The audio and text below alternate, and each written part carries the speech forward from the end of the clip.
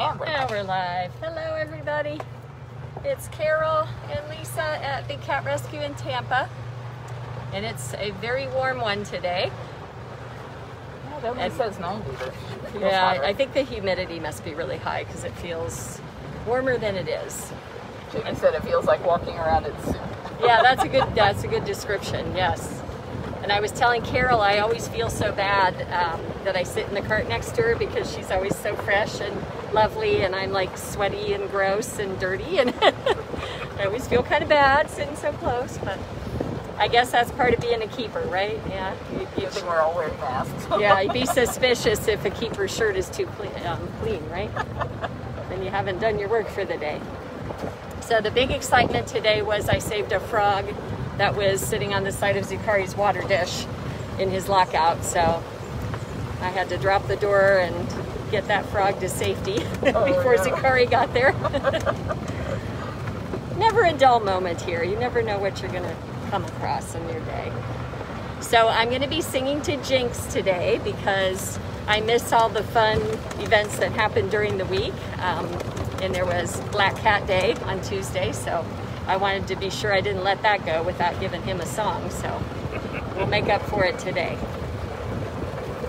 And I actually sang this song to him back on Halloween, so if you're a regular watcher, then I apologize for repeating myself, but it's a great song for him. So we'll have to play them side by side so that it's like you got your own harmonies on. Oh, there you go.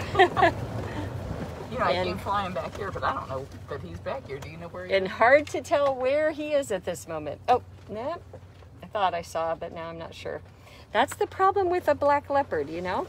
They can blend into the shadows really well, which is why they have that as one of their characteristics in the wild. I used to give tours here back, you know, it feels like forever, the pre-COVID days. And I used to tell people all the time about him because they like to believe in Black Panthers and to kind of, you know, be a myth buster. And actually, I'm going to drive on down and see if we see him before we haul all this equipment. So he's actually a really, really dark, like chocolate brown, and he has spots because that's melanistic in leopards and jaguars. So they always have the spots under that black fur. And there's actually no such thing as a black panther because a panther would be like a cougar or a puma or a mountain lion.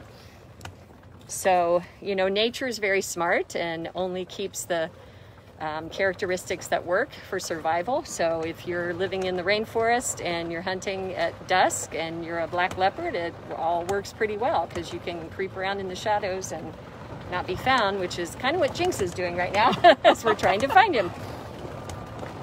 And then the opposite side of that is people thinking that white tigers are a natural event. They're not.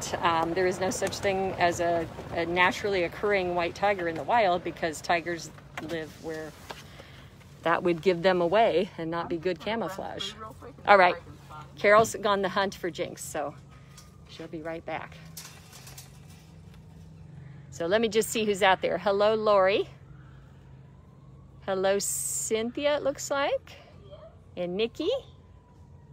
Oh, I think we found a black leopard. That's a good thing because you wouldn't want to say we didn't find a black leopard in here. That's when you start to worry. All right, I'm going to pass that off to you. Yeah. We will go take a peek at him while she gets set up.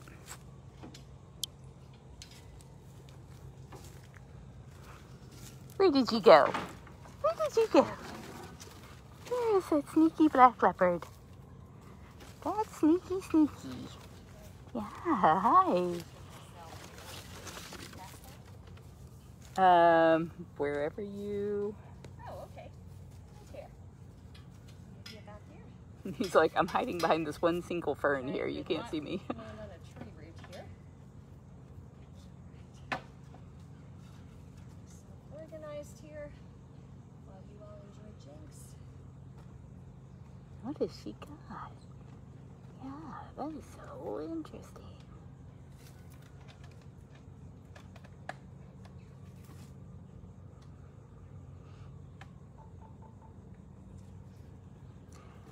Valerie, I think the name Black Panther got shortened from Black Panthera to Black Panther, but it became politically incorrect to call them that back in the 60s during the Black Panther movement.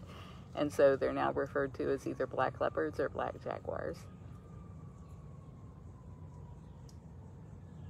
Getting close.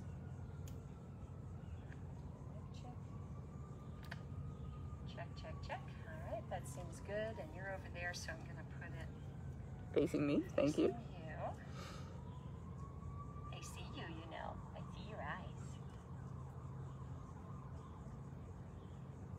All right, so as I said, this is a little bit of a reprise from back in Halloween. This is called That Old Black Magic. Oh, perfect.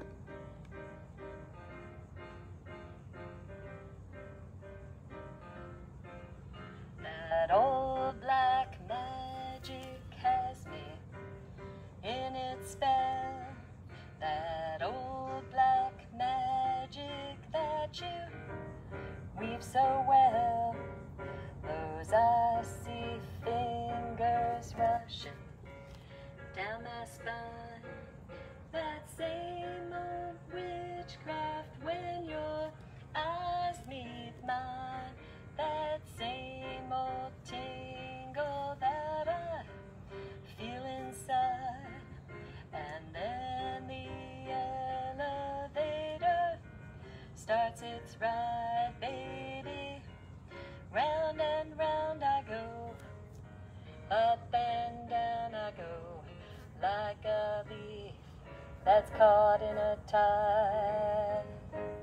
I should stay away, but what can I do?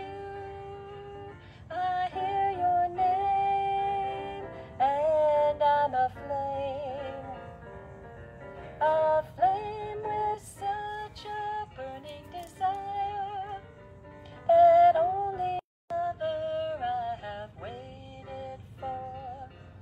The mate that fate had me created for.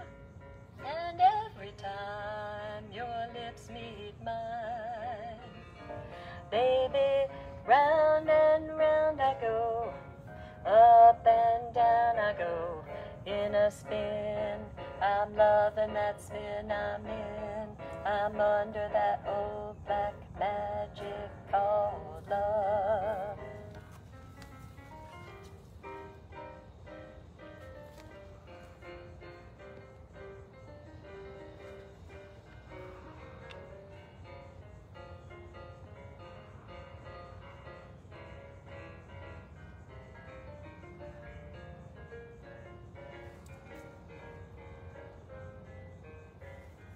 I should stay away, but what can I do? I hear your name, and I'm aflame with such a burning desire that only you can put up a fire. Oh, you're the lover I have waited for. The mate that fate had me created for. And every time your lips meet mine, baby, round and round I go, up and down I go, in a spin. I'm loving that spin I'm in. I'm under that old black magic called love. I love it. He had a spider web over one of his eyes. It was like, that would have been perfect for Halloween. Of course, go over and take a peek. Oh, he got thirsty. Okay, I'm going to try not to take that personally. That he decided to leave. I think he was thirsty.